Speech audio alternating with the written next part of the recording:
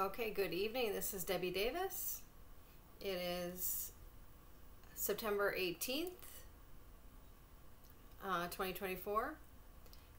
So I just want to do a quick update of just a few things and some new things. And so the last phone call, I was having these issues with the unemployment office, and just so you know, Governor Tim Walz's office never returned my call, and I did leave a message. They never returned the call, and then I had left a message. So they make you go through these hoops, to get your unemployment money, all these different things. And then I had left, you're supposed to upload a resume. I finally figured out how to upload the resume. Excuse me. And then a career force person is supposed to call you back, and nobody ever called me back. Excuse me, I have this cough, and I tried to go in to the VA and get something, and they wouldn't give me anything. They said, well, it's probably a virus, and they wouldn't give me anything. Okay, so not impressed, VA. I've had this for a few weeks and it's not going away, so that I was trying to see if I could get something, because it's obviously something going on. It's like all constricted, and I have, like muke, and they wouldn't give me anything. They gave me some cough drops. Oh, okay. So I just spent like hours there, and just got cough drops. I wish I could have gotten at the drugstore myself. Okay, so our government is really something else. Okay, so excuse me. Anyway, so yeah, I did upload the resume, and then the career force person was supposed to call me back. I had left a message right on the phone call here, and they were supposed to call me back, and they didn't either. So, it's like I'm doing my part, and then they're not doing theirs. And then they try to say I somehow, don't get this week's unemployment because I somehow am going to be somehow found guilty that I'm not doing my part, when really it's them not doing their part. Okay, I just sort of make this clear. And then there was a couple weeks that they denied me, where they said that I missed a reemployment assessment, and I was here waiting for their phone call, and they never called. And I still, and I had left a message on how to appeal those 2 weeks that they denied me, and they have not gotten back to me on that either. So this is pretty clear that they're playing all kinds of games and fraud in this state with this. And it's disgusting. It's absolutely disgusting what's going on in this country right now. And then, and then I get this something in the mail, like basically a threatening thing in the mail. And oh boy. So this is probably one of the Masons. The Masons sent me just a real loving postcard, because they love me so much. And so I just thought I would share that. I just kind of laughed. I mean, I don't really get scared anymore from these things. I'm past getting scared. I mean, they just show what jerks they are. Okay, so my new word is, I got this from this lady named Laura Lee Mystica, and she calls these people ass souls, like assholes, but ass souls. So I'm just gonna start calling them a bunch of ass souls. Sent me this, the Masons and the people that are after me. They're a bunch of ass souls. Okay, I'm sorry, but I think that's funny. So I think that's funny. That's my new word for these people that come after me when all I'm doing is trying to do the right thing and just try to get the help that I deserve, and I can't get the help I deserve, and then you're calling me a nutcase. Oh, really? I'm the one that's nuts. That's pretty funny. That's pretty funny. So I I wanted to show a video.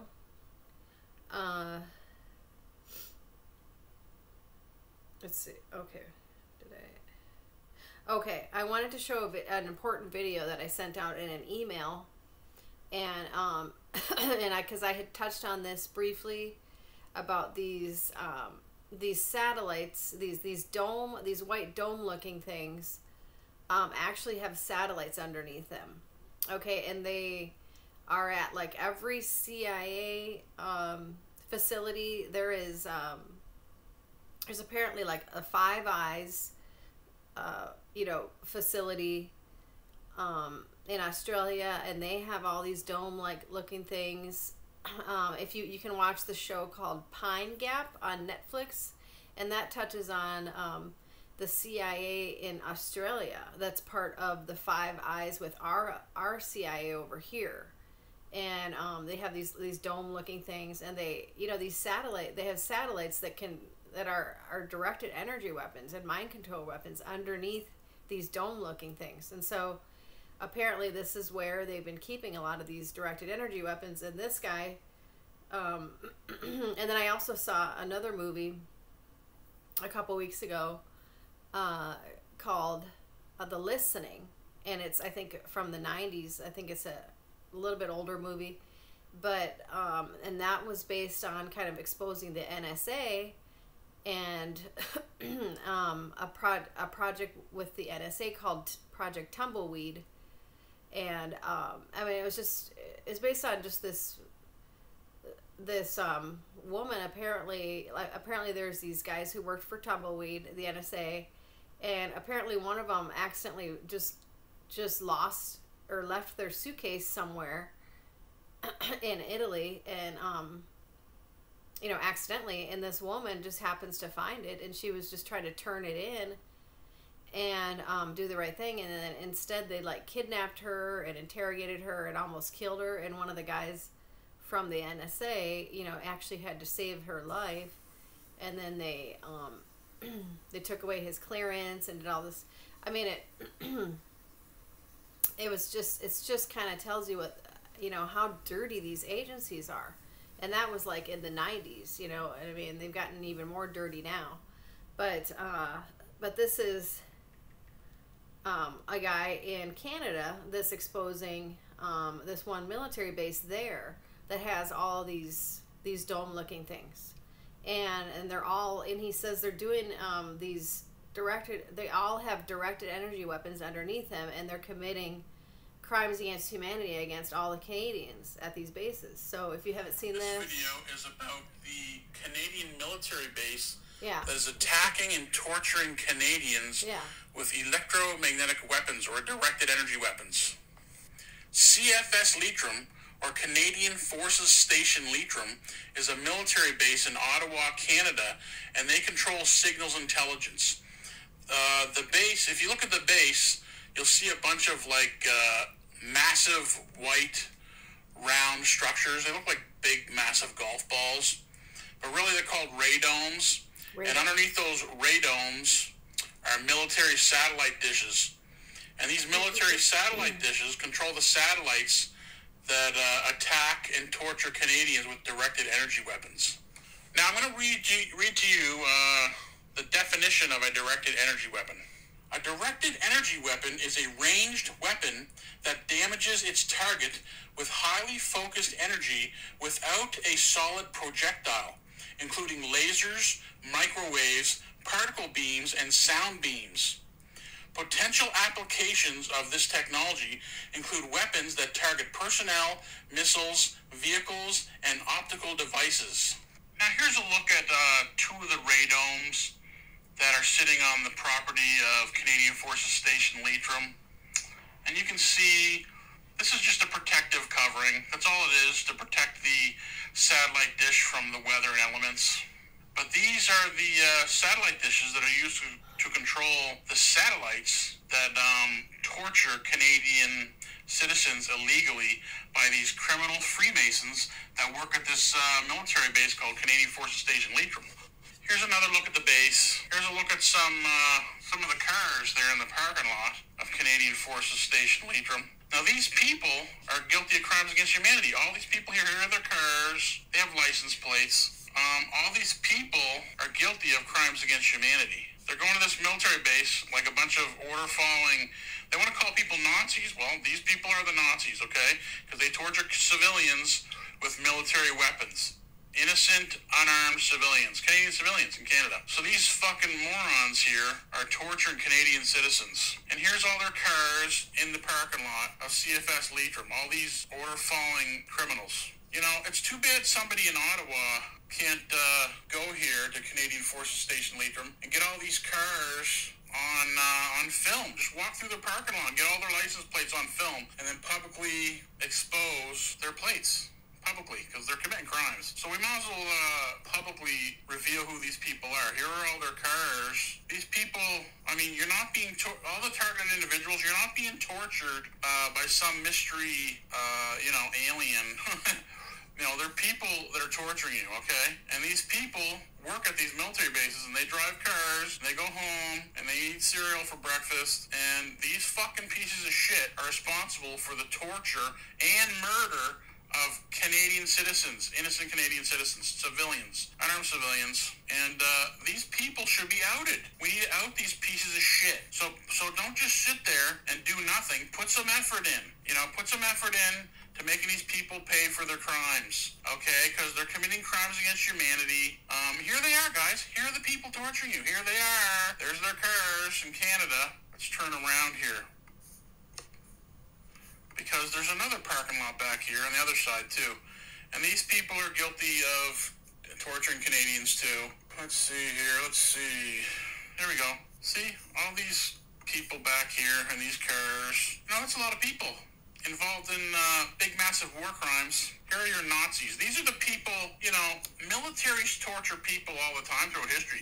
And these people get caught and they get punished. During a couple of the world wars, they executed people in these criminal militaries that committed crimes against civilians. These people paid the ultimate price with their lives because they chose to commit war crimes. What punishment do these people, these Canadians, deserve for torturing Canadian civilians? Here are their vehicles. We need to publicly find out who these people are and put their names on a list of war criminals. Now I'm going to show you an example. There's a lot of vehicles here, but let me show you an example of a couple of war criminals, okay? Now I made a video before, and here's a war criminal that works at that base, or he used to. His name is Jason Smith, and he was one of the commanders that worked at CFS Leitrim. There's one of the people that drive those cars to work every day. His name's Jason Smith. He lives in Ottawa, and he's a criminal. He's a war criminal, and he should be brought to justice and punished for the crimes he's committed. Now here's another war criminal. His name is Roberto Gentile. There's a couple lines across his face there because of the screen. But Roberto Gentile worked at, he's retired now. He retired from the Canadian military. He thinks he got away with his crimes against humanity. And Roberto Gentile is a war criminal, and he's guilty of crimes against humanity. And he thinks because he's retired that he's gotten away with his crimes, and he's not going to be punished, and there's going to be no repercussions against him. And he's just going to get away with what he did. But we can't let these people get away with what they did. Here he is, Roberto Gentile. We can't let Roberto Gentile get away with what he did when he worked at CFS Leitrim in the Canadian military, because he tortured people, he hurt people, innocent people, Canadian civilians, unarmed civilians, and he has to be punished for what he did. And this other guy here, Jason Smith, this terrorist, criminal, Nazi scumbag, he needs to be punished for what he did too. He can't just do whatever he wants and get away with it. There are repercussions to what everybody does on this planet. And if he wants to hurt and torture other people in Canada, Canadian civilians, then he has to pay the price for the crimes he's committed. So guys, Hold these people responsible for what they've done. Spread their faces on Facebook, Instagram, whatever, all over the place. Spread their faces all over the internet. You guys make videos yourselves of these criminals, Roberto Gentile and Jason Smith, who worked at Canadian Forces Station Leitrim. So here it is. Canadian Forces Station Leitrim, the Department of National Defence for Canada. And, you know, Canada's politicians are all Freemasons, and they're all a big pack of fucking criminals. And I'm sure the commanders of this base right here, Canadian Forces Station Leitrim, I'm sure they're Freemasons too. So why don't we find out who are the base commanders of Canadian Forces Station Leitrim? Because we can really hold them responsible for the crimes they've committed. Let's not let these people get away with what they've done. Let's seek justice. Let's expose them publicly all over the internet. And, let's make them pay for the crimes, guys. Let's not let them get away with it, okay? Let's make them pay the price. They wanted to hurt people, so let's make them... Let's get them the punishment they deserve, okay, guys? And don't just sit there and do nothing. Take some action against these criminal Nazis. You want to call people Nazis? Well, these are the Nazis, okay? The Freemasons are the Nazis. That's who the Nazis are. And they torture Canadians. See these scumbags right here? Here's all the scumbags' cars at Canadian Forces Station Leitrim in Ottawa. A lot of scumbags working there. These order followers. They're willing to follow orders to torture Canadians. And you know what? I'll bet you there's a lot of Freemasons working at this base right here. A lot of scumbags. A lot of traitors. A lot of turncoats, backstabbers. Judases, they would call them in the Bible. They're a bunch of Judases. These are the type of people that would have nailed Jesus to the cross for 30 pieces of silver. They're called Judases. They're like, they betrayed people who were good. Like, what was Jesus? Jesus was an honest person in the Bible who told the truth about the criminal government. And then they got these order followers. These would have been like the soldiers, nailing Jesus to the cross right here. These people here are Judases, and they're in this military base getting their 30 pieces of silver from torturing people. These people make a living torturing Canadians with directed energy weapons. So yeah, guys, help expose these scumbags at Canadian Forces Station Leitrim. Help me expose them, okay? I'm making these videos to expose them. I'm putting some effort in here to expose these people. I want you to put in some effort too, because these people are committing crimes against humanity and they deserve to be punished. Okay, guys, thanks for watching the video. Until next time, peace. So he did a really good job with that video, and I mean, this is really serious, you know, what they're doing with these, I guess he calls them Radomes. So if you look up the, like the Five Eyes out of Australia, CIA, Australia, like I think all of the CIA facilities have these dome looking. Okay, so the Five Eyes is a alliance comprising of Australia, Canada, New Zealand, and the United Kingdom, and the United States. Okay, and it's the signals intelligence agencies. Okay, and but they all, let's see, they have these like Pine Gap. Okay, so this is Pine Gap. You know, this is the Australian one. You know, and they have these dome looking things. You know, they all have these dome. All the CIA facilities have those radomes, and they're like satellites underneath them. So you know, it's like, I don't know if you can see it, but yeah. So you know, they're dome looking things. That's Pine Gap, Australian. Okay, so I believe all the Five Eyes, you know, have these dome looking things. So they're all, Pine Gap. Okay, there's that Netflix show called Pine Gap. Okay, so this is definitely those are definitely part of.